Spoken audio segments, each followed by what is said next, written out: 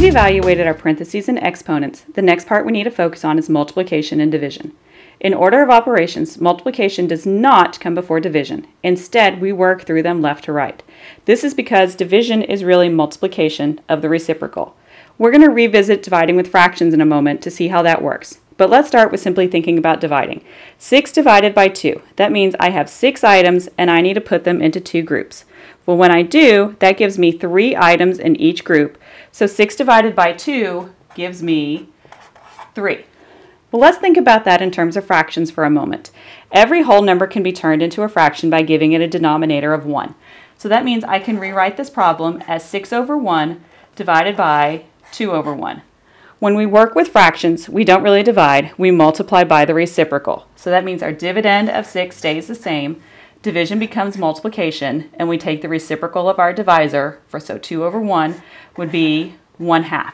So that means I need to put half my items into each group. Well, if I have 6 items and I put half of them into each group, that means I have 3 items in each group. That's the same result I got over here. Same thing if we multiply them out. 6 times 1 is 6, 1 times 2 is 2, 6 over 2 then simplifies to 3.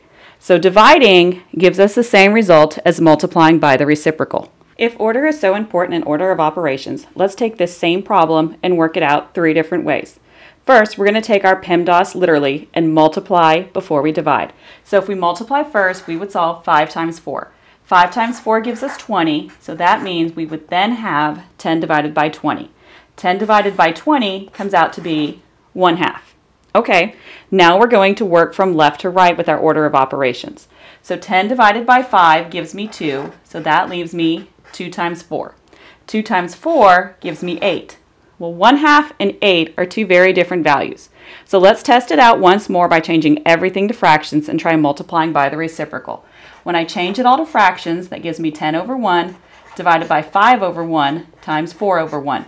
We said dividing is really multiplying by the reciprocal. So that means this first part, 10 over 1 would stay the same, division would become multiplication, the reciprocal of 5 over 1 would be 1/5, and then we'd still have 4 over 1.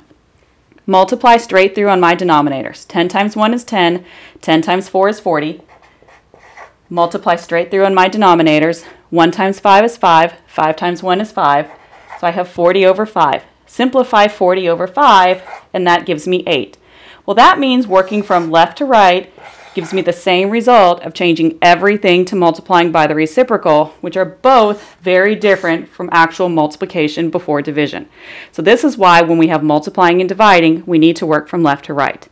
Keeping that in mind, let's go back to our original problem and work our multiplication and division from left to right. Well, that means the first thing we come upon is 8 divided by 4. 8 divided by 4 is 2, and from there we can bring down the rest of our problem. So now we have 12 minus 2 plus 25 times 3. Now we can work our multiplication part of 25 times 3. 25 times 3 is 75, so at this point our problem is down to 12 minus 2 plus 75. In our last video, we'll look at the part on adding and subtracting. If you're curious to see the entire thing worked out, skip to the video in this playlist called Work It Out to see the entire thing.